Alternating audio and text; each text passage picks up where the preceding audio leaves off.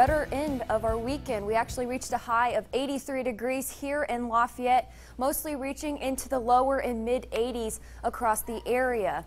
Taking a look at our satellite and radar, most of the rain stayed off to the east, especially the northeastern part of the state. We were lucky enough to stay dry. A couple areas did see a spotty shower or two, but we're not really dealing with anything substantial.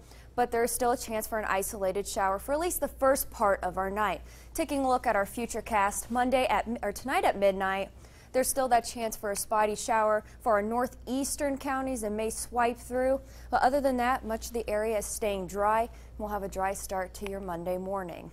Once again, there's still a chance for an isolated shower early, but rain chances continue for at least the first part of the week. And I'm also tracking even warmer temperatures also for the first part of the week. Taking a look at downtown Lafayette, beautiful night, 75 degrees, seeing clear skies, winds coming from our south at 5 miles per hour. Tonight we're going to fall into the upper 60s across the area. 68 for Monticello and Winnemac, also for Logansport, 69 in Delphi.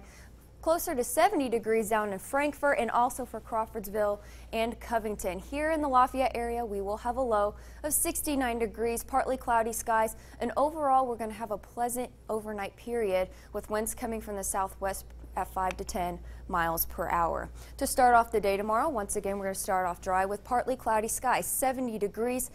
Climbing up to 79 by noon, still staying dry. But once we get to the afternoon hours, we have a chance for a scattered thunderstorms with temperatures up in the upper 80s. Look at these highs tomorrow.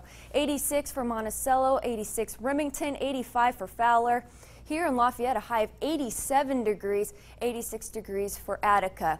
Taking a look at our futurecast, once again having a dry start to Monday, but once we get into lunch hour, that's when we start to see the chances for a shower or thunderstorm to pop in, and they'll push through the area during the afternoon and even into the evening and overnight period. So we're looking at a soggy overnight period Monday into Tuesday morning, but it appears Tuesday morning we're going to stay dry to start off for Tuesday. Looking at our highs Tuesday, we're looking at temperatures once again in the mid 80s across the entire area, 87 degrees for a high in Crawfordsville.